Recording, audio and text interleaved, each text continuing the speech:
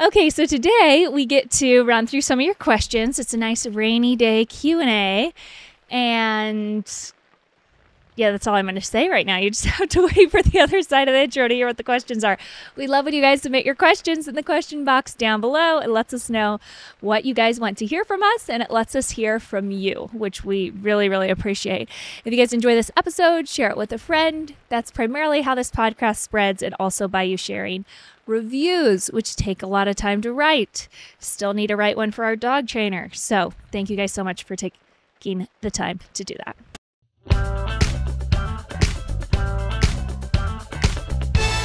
The Now That We're a Family podcast. Well, as you said, Katie, it's a rainy day, and I'm assuming that the rain's got to be showing up pretty voluminously. It's probably making a lot of noise on the audio side of things today, which we had to juggle things around here to get this episode recorded. You know that we've been recording outside as much as possible, and that's our favorite place to record right now. But then we also have the school tent that we will sometimes set up in. And that, even when it rains in there, that's just a canvas top, and it's not as loud as our main tent, which is where we're at now, because of a variety of things, well, namely Lionel's napping in the school tent. And this, we have a plastic liner on this one that keeps it more waterproof, but it is quite the noisemaker when it rains. I will say this, though. I have been, well, one, it's really fun to listen to the rain if you aren't trying to record a podcast. Yes, amen. But two, the other, like the canvas on our tent tops are really, like, we haven't had any leakage in our other tent. I know, and we had probably 7 or 8 days of strong rain in this tent before we got the plastic liner, and we had zero leakage. I mean, it's more of a long-term thing. Like, we don't want it to get damp and really soak into the canvas all winter long, or you think of the snow setting in on it. That was kind of our thought with getting the plastic liner. I'm still glad we did that. What's funny is I was thinking back to the last time we weren't living in a house and recording the podcast, and we weren't doing it was only audio at the time. The first 3 years of the podcast or 4 years of the podcast were only audio. Right. And so it made it so much easier to just sit in the car or just be wherever. But with the visual aspect now, we kind of have to set up. So the kids are awesome. They're just sitting all around here coloring and doing their math. And that's why we chose to do it here in the big tent, so that we could have all our kiddos inside with us and have the baby napping all at the same time. So we're happy to be here. This will be fun. Yeah, so far so good. And it is cozy. I love the sound of the rain, like you said, when we're not worrying about recording the podcast. It's my favorite sound, like when we're going to bed to the sound of the rain, sitting in here working to the sound of the rain. It's very cozy. Yeah. Very cozy.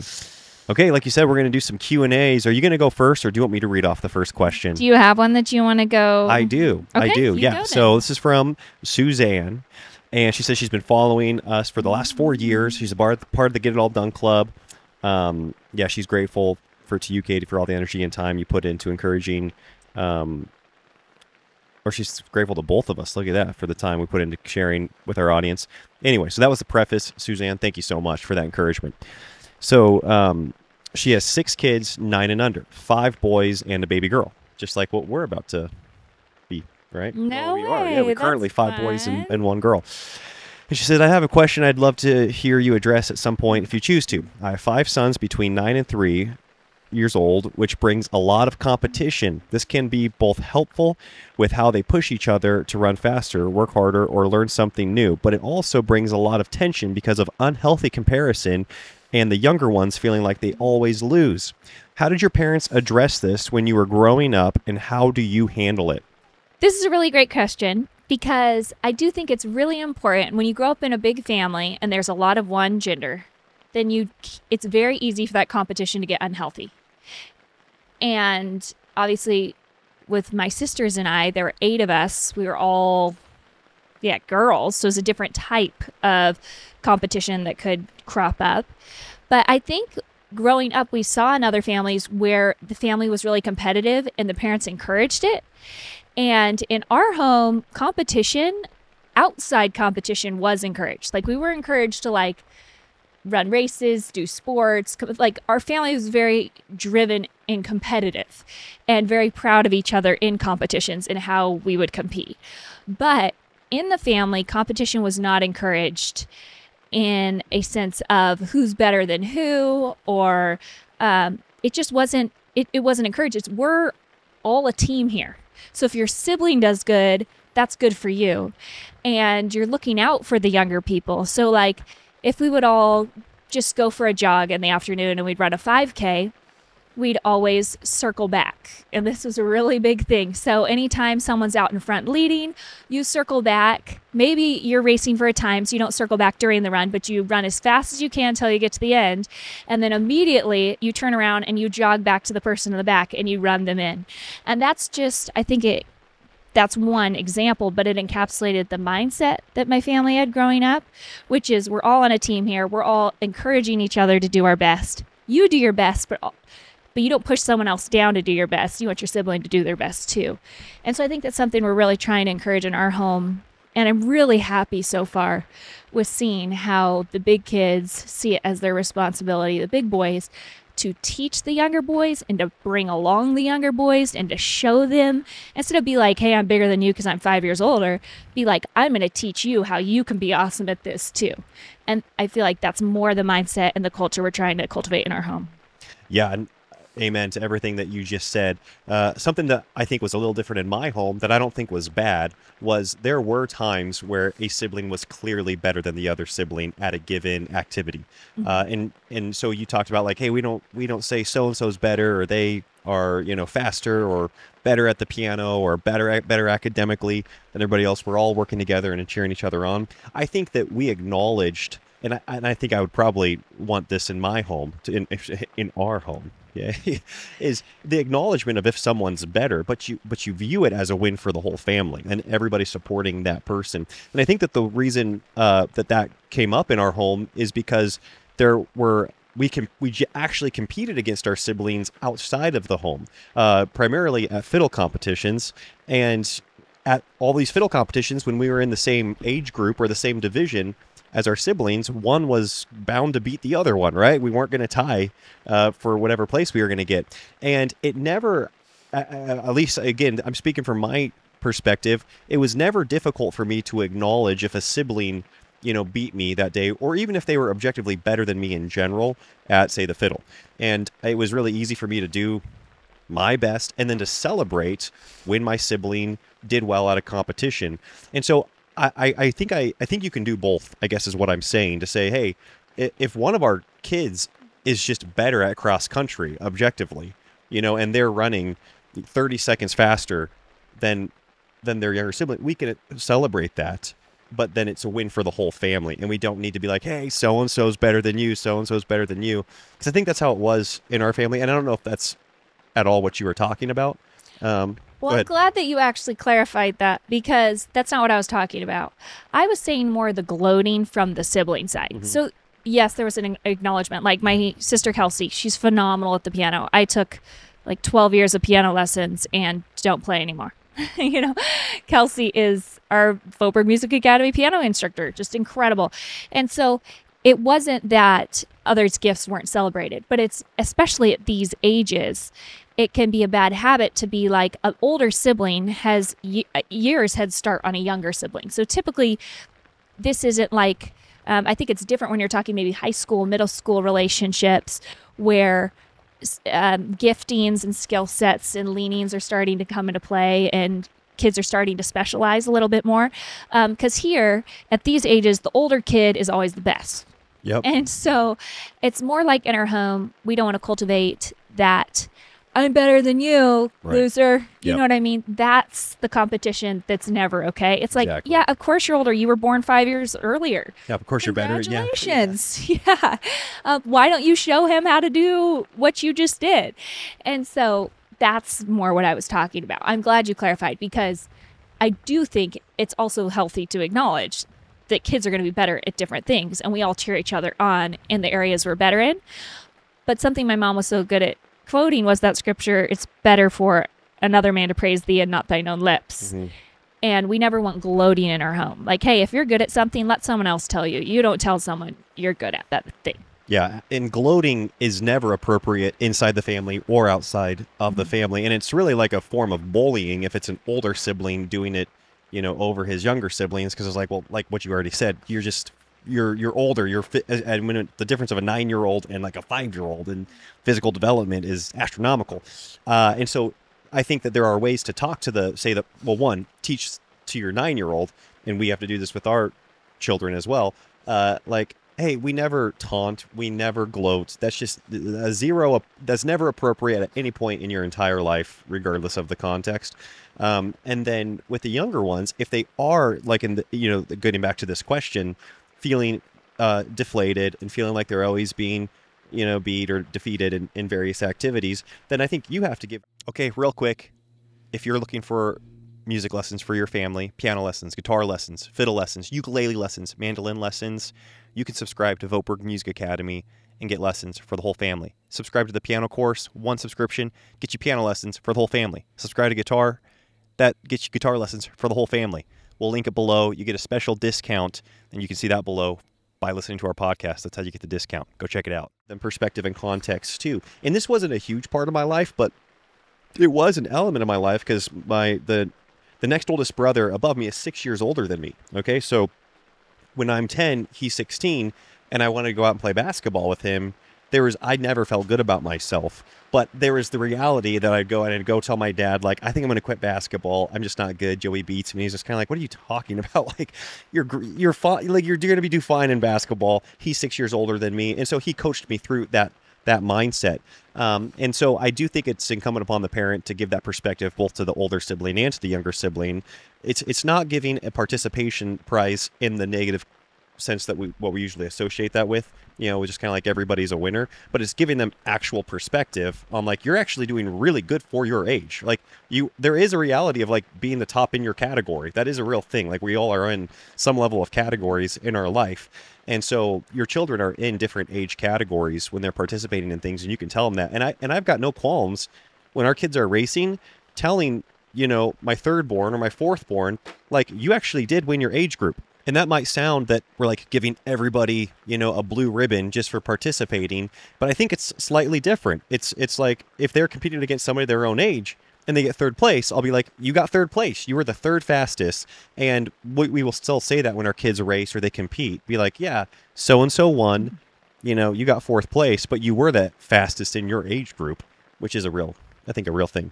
Yeah, I think a lot of this has to do with perspective in the home. And that is, the home is just not meant to be a competitive environment. It's just not. It's like, that's where we are building each other up.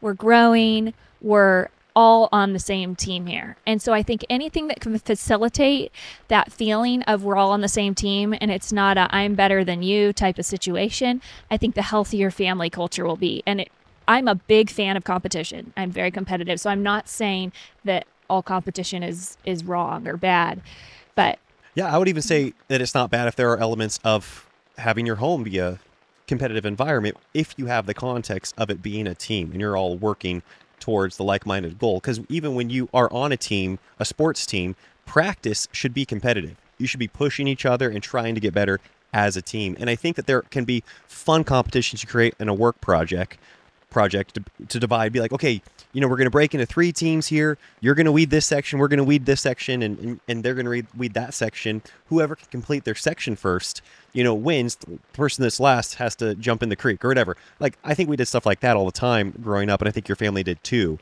But to me, that's not a competitive environment. That is, hey, we're all on a team. We're going to gamify this and make this fun.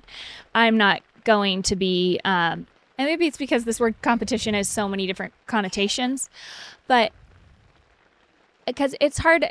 I don't think like gamifying something and competing in a fun way is what this mom's talking about, which is unhealthy comparison. And I think that comparison game is just, there's never a place for it in the home. It's not like I'm looking at a ruler and pushing you down so I can get up higher on the ruler. But yeah, having fun games, that's great. Or, like we would definitely, like in our scamps, when we would clean up after every meal, we would all go as fast as we could. But then as soon as you were done with your job, you went over to whoever wasn't done with their job and helped them finish as fast as you could. And it was like, we're all trying to finish before the timer runs out. There was a negative consequence if you didn't, but you weren't like, yes, my younger sibling's getting the negative consequence. I was faster. so I don't have to get it, And so I think I see something that we hear a lot, which is really makes me happy, is your kids really look out for each other.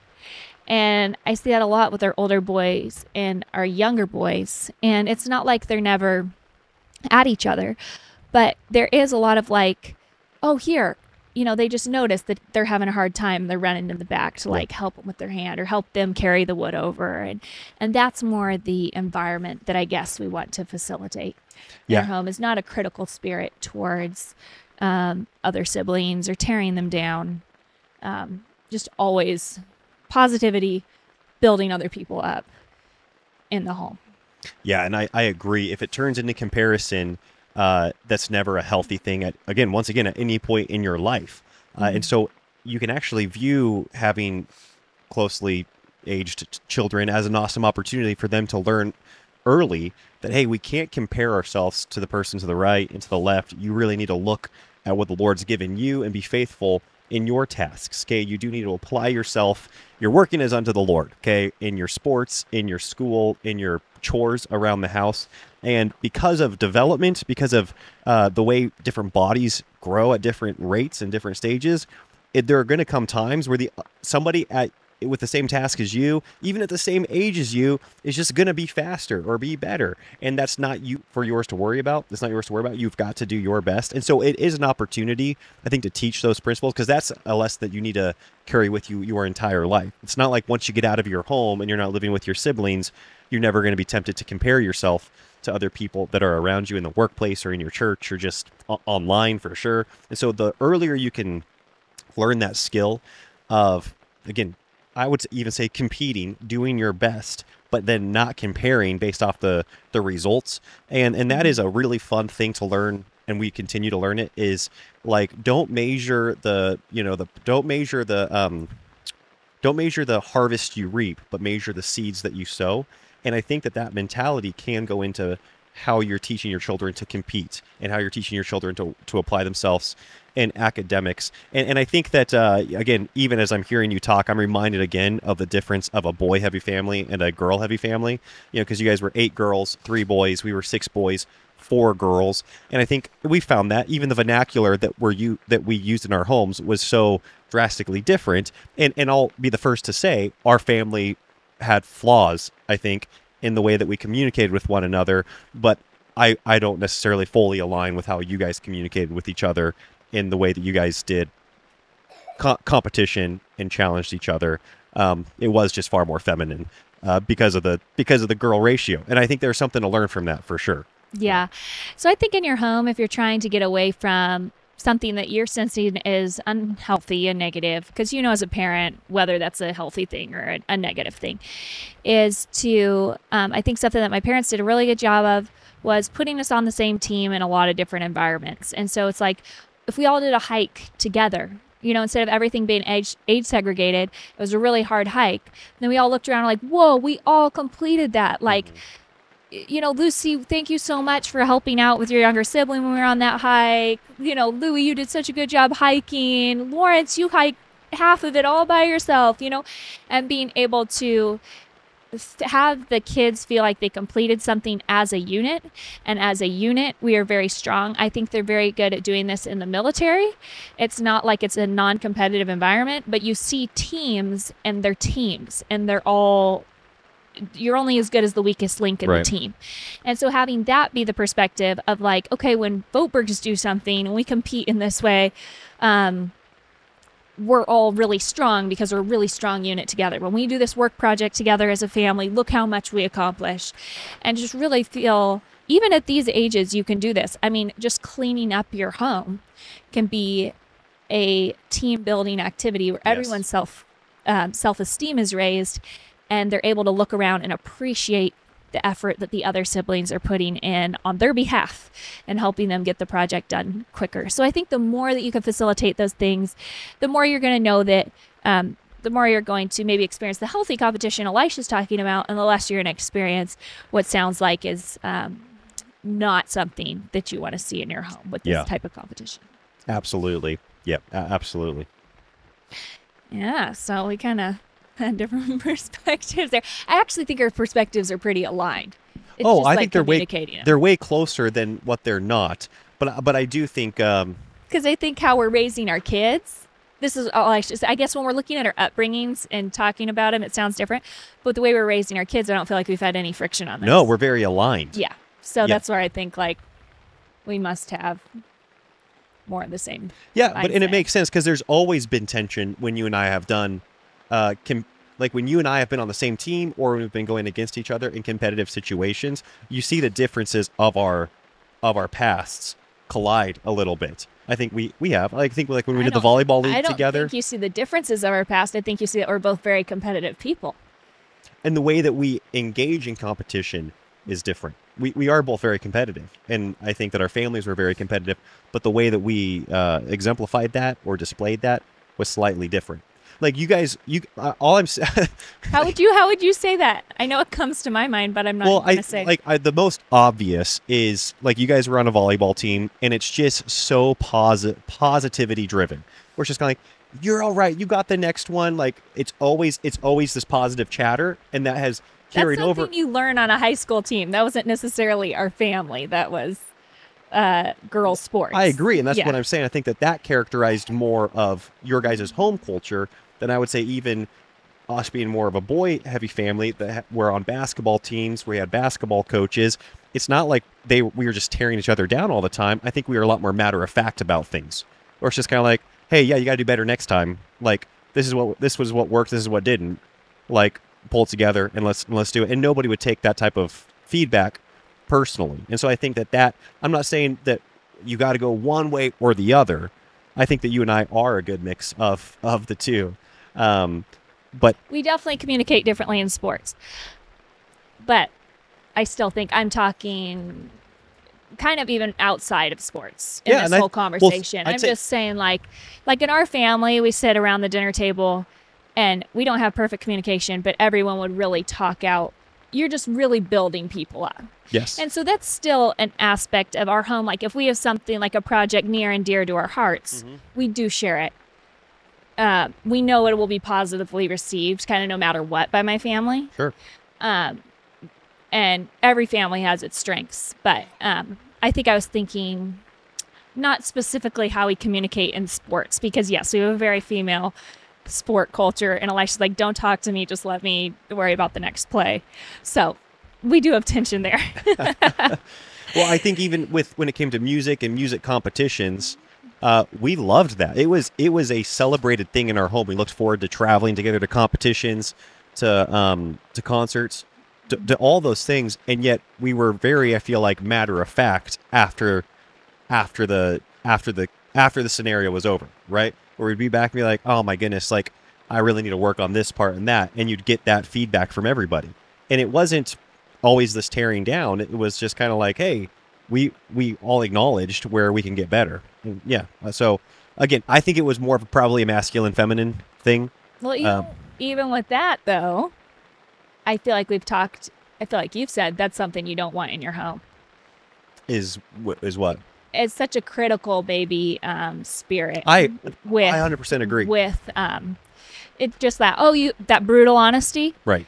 and that it can very quickly lean over into tearing down. No doubts. And so, Well, this is what I'm saying. I think our family I'm saying leans- we've tried to not do that actually in our home.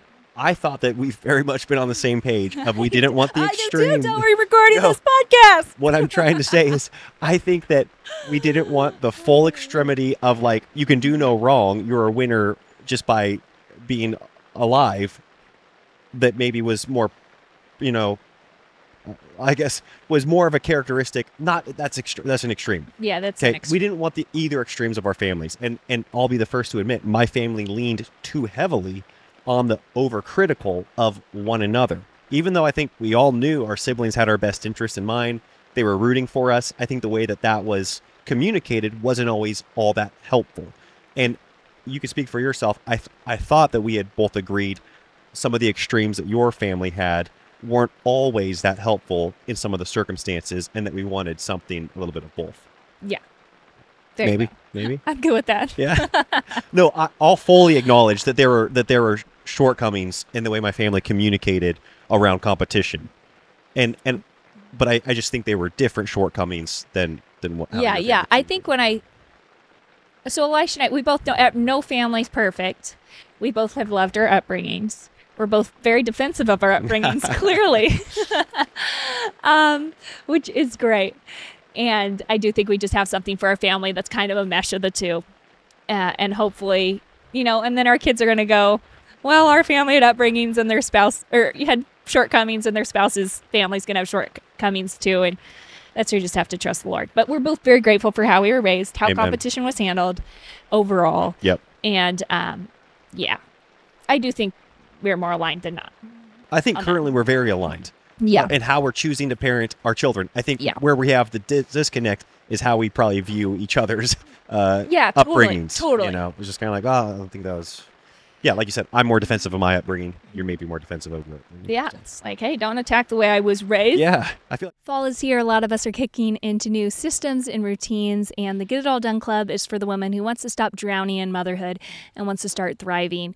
If you want to have more free time to do the things that you love to do and become more efficient at the tasks that you have to do each day, join the Get It All Done Club. There's thousands of women who have been through the program and who are currently in our private community that is off of social media. I'm in there monthly, live, answering your questions, talking with you guys, adding new content monthly. If you would like to get a little taste of what I teach in the Get It All Done Club and see a behind the scenes of what the program actually looks like, I do have a free masterclass for you guys. It's linked down below, and it will teach you how to have a more peacefully productive home this week. Like I'm defending Hello. my parents' honor here. Yeah, exactly. Which is good. That's how we want our kids to be, is we want them to be proud of the families they grew up in and thankful for them and grateful for them. It's so funny because this was something actually I had to learn growing up. Elisha really helped me, I should say, after we were married. So I say growing up, but I was 21 and we were married. And I would, going through our dating and courtship process and just being a young adult, you can get kind of critical of your parents. And I did, especially of my dad during that time. I was pretty critical. But then anytime someone else would be critical of my dad, I would like jump in the boxing ring and like defend him to the death. Yes. And I mean, I still would to this day, but Yeah. even though my like emotions weren't there on my own side, like I could criticize him, but you can't criticize him. Right. And Elisha had to be like, Katie, like people have done that on my dad my whole life. You just have to let stuff go. Like you cannot take up every battle and fight till you're blue in the face. And anyways. Oh yeah, like, I that's want to something defend your parents, Well, you my did parents. too, but yeah, but sometimes people just say things that were like, I still remember someone said this was their opening statement and they were trying to move on to another point, but they go, you know how your dad's kind of tyrannical? And I was just like, what the heck? And like, Right. we never got on to whatever this person was going to say because I was so upset that they would say such a thing. Yeah. And Elisha's like, Katie, like people just say dramatic statements and you just have to let them move on to their point, Or you can still correct them if you feel like they're like that's a faulty statement. Be like, whoa, like why do you think they're tyrannical? But yeah, I do remember. Just people have been very critical of both of our parents. Right. Yeah, I think that is something that whether or not it's, I think that it can almost make us like calloused in a negative way where you're not open to criticism. But in seeing my father, who is, such a godly man, I look up to him so much. He's led his family so well, loved my mother so well, raised children, ran businesses, been a great employer, been a good leader in the community. That's like my take on my dad, right? Like that's who I would say. That's how I say about him, or all those things. And yet, for my earliest memory, him dealing with just criticisms from the right and from the left, and just kind of assuming like, okay, that just kind of comes with the territory. If you're going to, if the classic Oscar Wilde quote, if you don't, how does it go? If you don't want to offend anybody, you just got to say nothing, do nothing, and be nothing. Or at least it's attributed to Oscar Wilde. Yeah, both our parents did a lot, said a lot, and Yes. are a lot. And so that comes with a lot of critiques. Yes. And I before we move on, Yes. I have learned so much, and I'm so grateful for the positive things I've learned from the way your family engages in competition and in sports and in building one another up. in their schooling, in their music, in whatever their business venture is. That's something that I really want to take from your home culture and apply a lot of that to our home culture. So the last thing I want you to think is all of the way you guys communicated growing up around competition is feminine and cheesy and peppy, to a fault. That's not at all. Like I've learned so much, and I've been so encouraged by your family, and I've wanted to pass that on to others. Okay, because as you already said, I'm now far more quick to share new songs, original songs or business ideas or projects that our family's working on with your family even before my family. It's not because I don't care about my family's opinions, it's because I care so much about their opinion.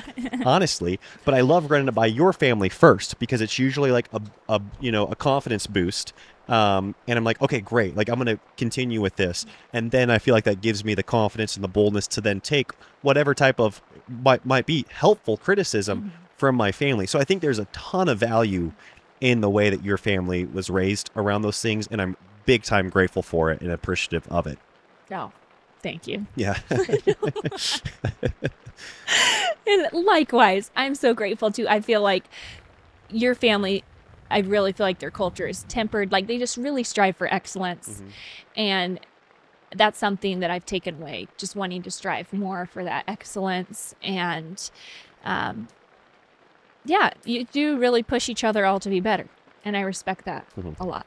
So yeah, I am very grateful. And even on certain issues, that is the thing. It's like maybe I feel like that's just kind of how it goes. Maybe we feel like one of our families was healthier in a certain way, and then the other family was healthier in a certain way.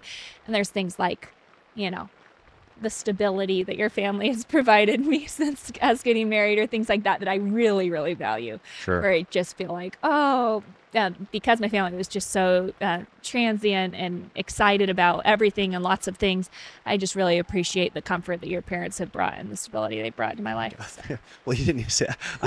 I wasn't saying my thing. Yeah. I know. I'm just saying I don't want this to be like we both really appreciate each other's families. Okay. Big time. We respect the heck out of them. Are so grateful for them. I could not imagine a better upbringing, and I couldn't imagine a better set of in-laws than my current and forever in-laws. Yeah. Yeah. Both grateful. So see how I should and I got competitive there. Yeah. No, my family's better than your family. It's better than your family when it comes to competition, okay? Okay, so hopefully our kids are better than we are. Okay. I don't know about this. Okay. What do you think of the Empowered Wife book by Laura Doyle? Sounds interesting. But this is the thing that I was going to comment on. It is seen as the most important book to read or follow by red-pilled women. And I just have to say, I don't know if I'm a red-pilled woman. Yeah, I don't know about any of those things in the question. So I don't know what a red-pilled woman is. I don't know about the book Empowered Woman really or the author. I'm confident about any red pills. Like anytime I hear someone explain like they're red-pilled, I'm just like, you know what? Like I think scripture's really important, and I think any pills outside of that make me nervous. Okay. So just said, I would love to read this book because I love to read different things that are controversial or, hard-hitting. Influential. Yeah. So thanks for the book recommendation. I will read it and I'll let you know. But I think sometimes because we have a biblical value system when it comes to marriage, people think that automatically can mean red-pilled. I guess I'll put that in air quotes, or like traditional, like I think the trad wife movement or whatever you say, oh, that's a biblical movement or whatever, but I don't think that's actually the case. I think there's a lot of even greater role separating that happens in a secular sense with traditional roles when people go traditional versus biblical than the Bible even has.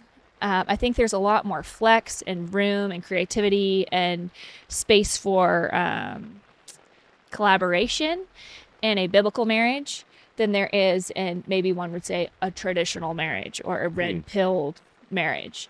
And so I'm not sure I buy into all that. But yeah, again, we'll see. nothing comes to my, well, with red pilled anything, I don't know what that, because is that like I think it's a Matrix reference, right? Yeah, it's a Matrix reference. And which this I've is, actually never seen. I mean, yeah, Uncle Wade will probably forever begrudge the fact that, so I had never seen the movie, and he's like, I got to show you the Matrix. So we sat down, and I fell asleep like 20 minutes into the Matrix. That I've only seen about 20 minutes of the Matrix. So whenever people reference it, like in this whole red pill scenario, like, boy, I don't know what you're talking about. But like, who comes to mind for you, just in like culture, when you think of red pill? Well, the first Who are, like, person I the thought names? of was Andrew Tate. Yeah, so it's like, not a fan there.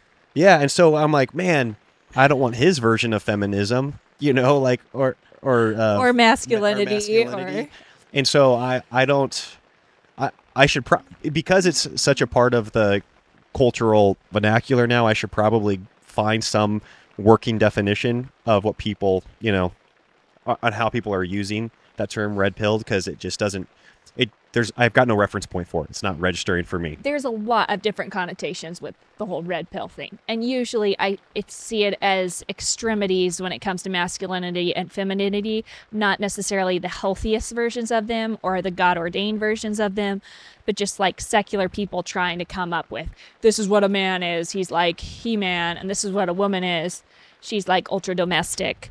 And I do think there is truth in both those things, clearly, and that's why they resonate with people, the masculine and the feminine. But I think it's taken too far. Yeah. I mean, basically, again, I've got no working definition, and so I've tried to figure out what it is based off of who was talking about it. And so basically, if somebody was like talking about it in a negative way, they're kind of like, oh man, you got to stay away from them, they're kind of red-pilled.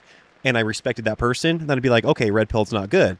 But if somebody said you got to stay away from them, they're red pilled, and I didn't really respect that person, I'd be like, well, maybe I like red pilled, and vice versa, where they're kind of like, hey, no, they're pretty awesome, they're like more red pilled, and I respected that person, and I'd be like, well, maybe I do like this whole red pill thing. And likewise, if I didn't respect the person, and they're like, yeah, they're great, they're more red pilled, I'm like, what? I don't think I like red. So I say it all to say it doesn't mean anything to me, I guess. Yeah, basically, I'm anti the pill. And then it's just like, hey, is it biblical truth? That's great. Is it not? Okay. Because under the umbrella of red pill is a ton of secular ideas that someone who's maybe thinking or going to categorize themselves as a red pill taker would then be ingesting. Does that make sense? Yeah. Right? You're like, if you take the red pill and everyone's saying this is red pill, this is the smorgasbord. I don't like what's on the smorgasbord. I'm not saying there's not truth on the smorgasbord. I don't want all that. It's the same thing, honestly, with feminism. It's like there were some things that feminism got right. But Maybe like two things. Two things, okay? First wave feminism. Yeah, first wave. But I don't say I'm a feminist just because I agree with two things they did, because the smorgasbord is way too broad, right, way too anti-God, and way too anti-biblical for me to embrace it. And I think that when I hear Christians saying, I'm red pill, I'm just like, that is a very broad smorgasbord. You might want to clarify what two things you're eating at the table. Yeah. Yeah, that's the interesting thing about titles in general. And I think that I feel like a pretty extreme title, red pill, but there are less extreme titles that still gets, it still is an issue that I don't know where I land. Republican, Democrat, conservative, liberal, progressive, far right, far left, and it's like, man, I will claim the title Republican for sure, or conservative, or right politically, when the option is, when it's between two options. Does that make sense? When it's between, okay, Democrat or progressive or liberal, it's like, well, no, if those are the two things, I'm a conservative Republican, and I'll claim those titles, even though there are probably things that go along with the Republican title that I'm kind of like, well, yeah, I actually don't think that, but I'll still claim that title. So I don't know if it's, That's a good point. you can say that across the board, you can't grab those titles. That's a good point. But I'm with you on the whole red pilled thing or the feminism thing. We're like, well, no, I'm not those things. Yeah, those are just two things I reject, because Right. I don't agree with the majority. I guess maybe if I agreed with the majority, it'd be easier. Like, I think I agree on a Republican sense with the majority Yep. of where that leads. But yeah, that's a good point. You can't, titles are helpful, but you can't necessarily claim everything that someone says. Yeah, and I think currently, So- yeah, and I think that but I still think they're helpful. Like, we still naturally categorize as humans in our brain, and I think that hopefully we always realize that even when somebody categorizes themselves as whatever, reformed, or charismatic, or cessationist, or continuationist, or even another like more niche denomination within the Christian faith, they can be claiming that title and still not adhere to what you see as being every single tenet of that title. Yes, that's true. So I agree with what Elisha's saying, but just to come back to this point, I'm not red-pilled. I'm not Yes. feminist. I'd love to read the book. Okay, do you have another one? I wasn't read. I can read one, yeah. Okay. We go to a small, tight-knit church, and there's a family whose children continually behave in ways we're not comfortable with our children behaving, i.e. potty talk, playing rough, unkind behavior. Any advice? Well, I think this happens regardless of how awesome your friend circle is. There's going to be people you come in contact with that you're just like, I just don't want to raise my kids like this. And children are very impressionable. And so this has definitely come up. And we just have withdrawn from those circles. We've eliminated the amount of contact in those environments, as in we don't put ourselves in those environments. We just kind of slowly withdrawn into, okay, and now we see those people less. And so there's less, but they aren't like our kids' best friends that they're seeing like 3 times a week or something like that, you know? And then we're have replaced those with other friendships. So I do think that as a parent, it's a wonderful thing to be really gracious. If you're really close with the person, if it's your sister, then you might want to talk to her about it and say, Right. this is the reason why I want to take my kids out of these environments, because I don't like how they come home and they're using these words or whatever the case may be. If it's more of an acquaintance, you don't feel like you have that room to speak into their life and it just come out of outfield and they're like, why are you critiquing my parenting? Then you might just, that's your prerogative as a parent, is to just guide the social interactions another way. Yeah, that's actually really well said, because I think you have to, on some level, weigh the importance of the adult relationship before you decide to withdraw or continue on with your children participating with their children. Because if they're, like you said, a loose, or casual acquaintance, it might just make the most sense for you to just kind of remove yourself altogether, like slowly, just kind of graciously, just stop going to the events, stop going to whatever where you're going to be around those people. But as you said, if it's a family member or one of your best friends, well, then you should have the conversation with them. Be like, hey, especially if it becomes a point of contention where they're kind of like, why aren't you guys coming to this event? Like, be like, well, here's the deal. Like, we really want to have this standard in our home when it comes to media, or when it comes to music, or when it comes to, I guess music's media, when it comes to how we speak and talk, especially in this scenario, just the conversations. And that's our home's policy. We're not even saying that you're living in sin at all. We're just saying this is like what we want for our children. And it seems to be counterproductive every time we're around, your family. Again, easier said than done. But hypothetically, that would be something hopefully along those lines of the conversation. And that's come up in smaller ways within various friend circles or family circles where we've had to withdraw from certain things. It's brought up a conversation. We've had to have that conversation. And people respect boundaries. And that's the thing. When you are close with a close friend or a family member or somebody, from your church, they want hopefully they have your best interest in mind. They're going to respect that you actually have clarity for what you want your family culture to be. And again, it's another awesome opportunity to teach your children, hey, this is our homes, this is our family's policy on this stuff. These are the boundaries we want in place for media, for language, and then be able to work with them when people are outside of that. Be like, hey, we are still brothers and sisters in Christ. You don't need to sit back in the judgment seat and condemn them. You guys know we use a bunch of weird words as substitutes, like big job, like bubble, like those are those are weird, okay, objectively. And so that's the standard. Here's Louie over there. Hey, speaking of potty talk, Daddy on the podcast. Exactly. And Hello. And so when we're around other Christian friends that don't use that same, again, vernacular for those categories, Yeah. they're not wrong. Those kids aren't, right? And those families aren't wrong for using other words than what we use. But we still get to choose what we use in our home Yeah. when it comes to language. Yeah. Yeah, and I do think that something that really makes this easy, honestly, is filling up your social calendar with families and social events that are supporting the family culture you want. And that's a very natural and easy way for those things to fall by the wayside. Because like, oh man, we're already busy that night. Or we're already involved in a co-op with this group of kids. Or we're already at a home group with this family. Or this family's coming over for dinner that night. So we need to kind of postpone how often we can get together. So having a very full social schedule for your children, for yourselves, that is just really enforcing your family culture is really healthy.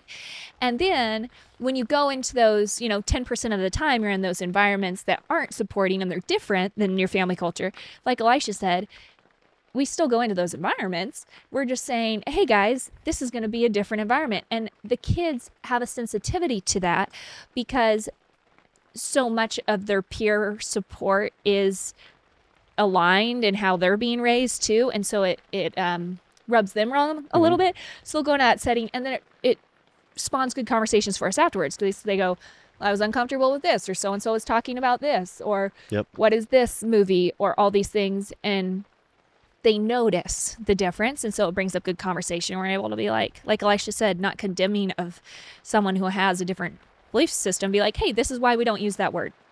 Or this is why we don't communicate in that way. It's just not really respectful, or whatever the case may be. Because a lot of these issues with little kids, they are minor issues. It's not like these life or death situations, like they're doing drugs in the back. You know, it's little stuff that is subjective to our family culture and what we would want to encourage in our home.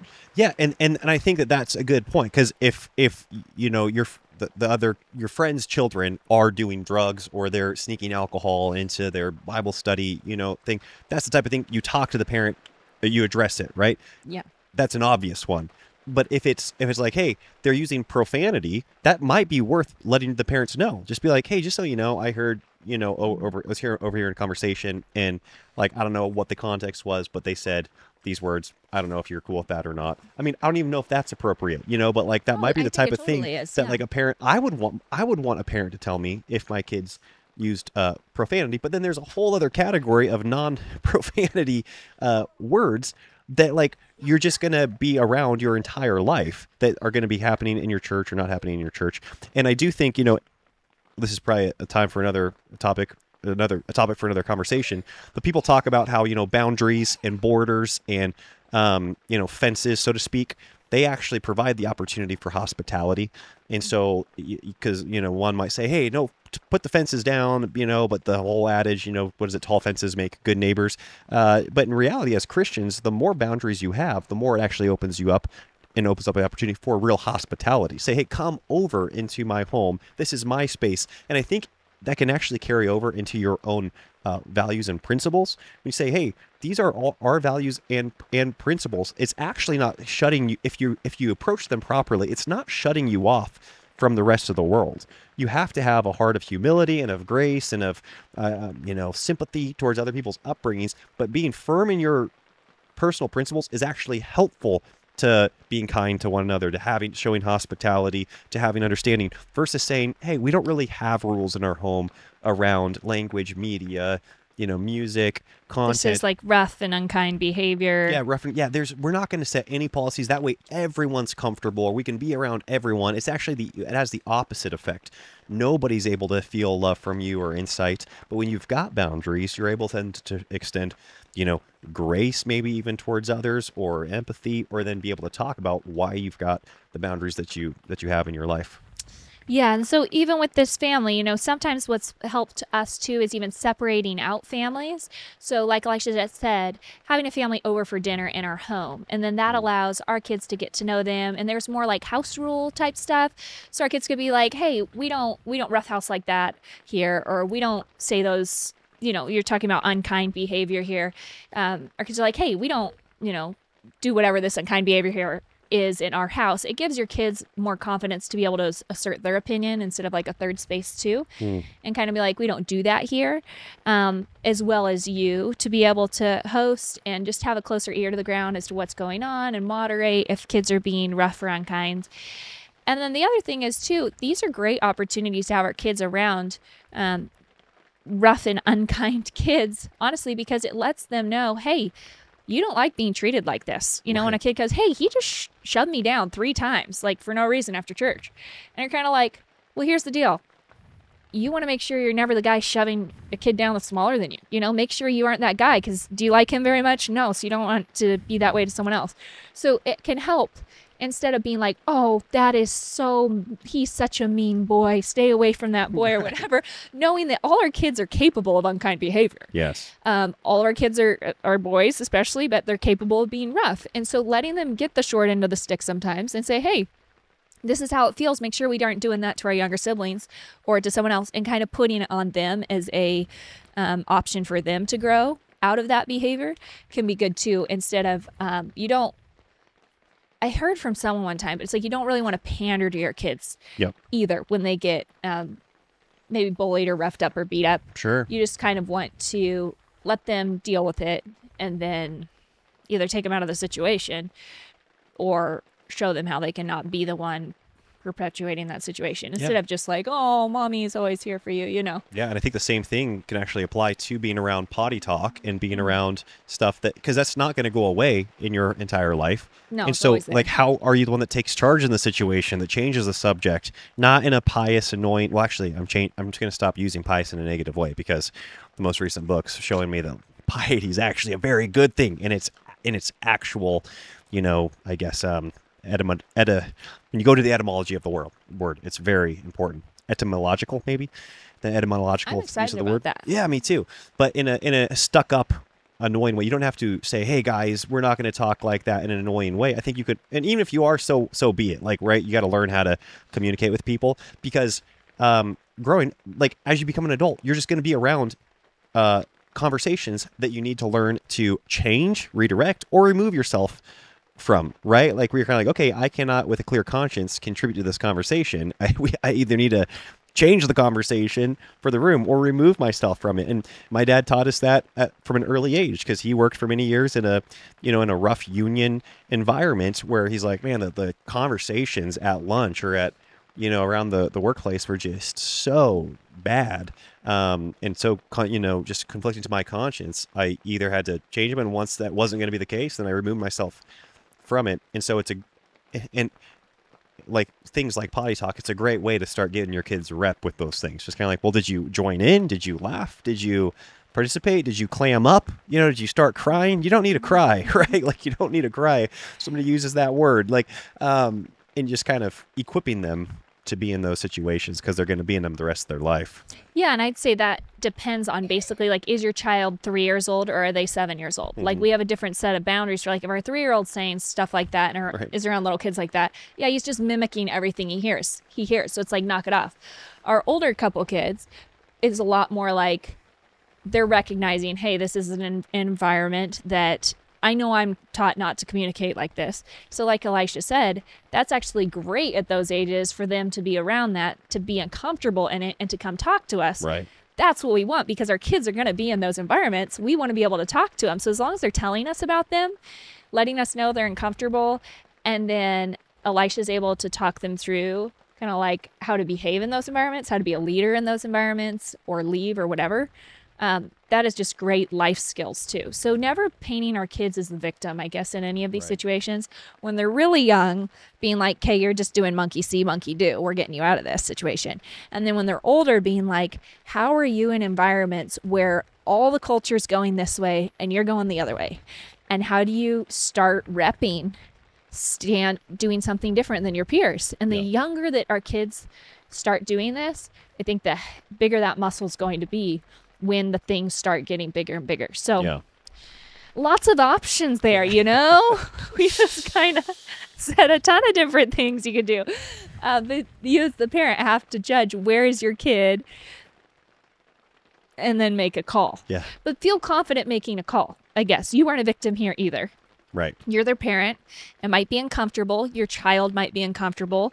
Uncomfortability is a part of life and relationships, and we all need to embrace that and get better at communicating through it. Absolutely. Well, we can call it a wrap. Okay, that's it, you guys. Hey, thank you all so much for listening. Talk to you next time. Bye-bye. Bye.